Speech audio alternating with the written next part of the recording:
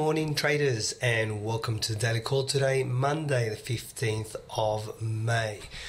Alright, let's recap what's happened on the Friday session. We had inflation numbers come out, or inflation expectations from New Zealand.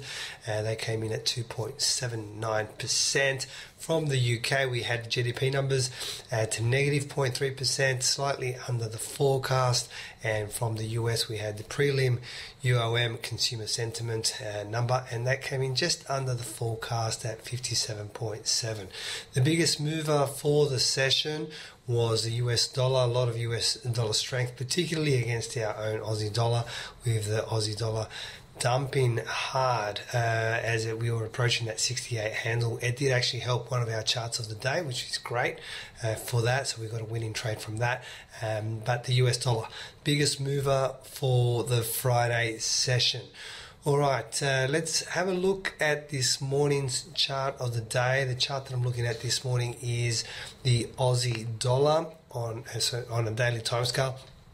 And you can see the movement that I was just then talking about. We see these two big candles over here. So that's Thursday, Friday last week. So it's dumped down around about 130 odd pips. A lot of resistance. So we picked the trade over here. If you go back and have a look at the daily call, we called that one. So we got a nice winning trade out of that. What I'm looking at this morning, there's nothing set ready to go in all the charts that I looked at. So the next best thing that I'm looking at is I've highlighted this region here, and what I'm wanting to happen is I'm wanting the market to come down to around about this level where we've seen the market bounce already on two occasions, and then if I can produce reversal and get some evidence that the market is turning, then I'm happy to trade it all the way back up.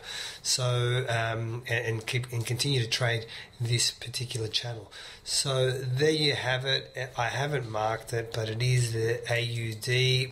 Let me just write this in really quickly so that you all know what it is. I've forgotten to mark it. It's the AUD USD on a daily time scale. That is my chart of the day this morning.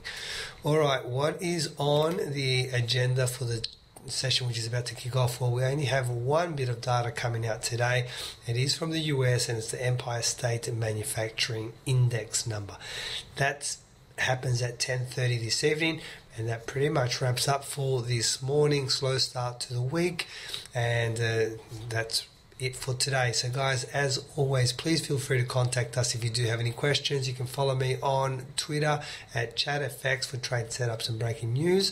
Most importantly, I hope you all have a fantastic trading day, and I'll speak to you tomorrow for the daily call. Bye for now.